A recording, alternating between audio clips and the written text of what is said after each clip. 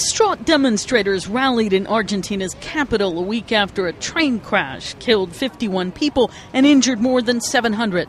My only daughter, who was on her way to school, she was killed. My daughter was killed. Who is going to give her back to me? The government of Buenos Aires has to bring justice for my daughter. The train had smashed into a barrier at the end of the line, crumpling cars packed with passengers.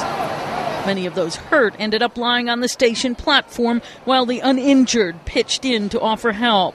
The motorman testified his brakes failed, but recordings of his conversation show he made no complaints about them. He was also found with trace amounts of alcohol in his system, and investigators are looking into whether he might have fallen asleep.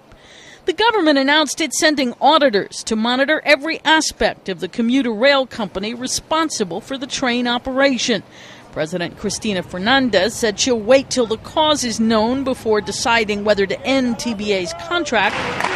Many demonstrators, however, who moved to march on the presidential palace carrying reminders of lost loved ones, also demanded improvements to the country's aging rail system as a whole.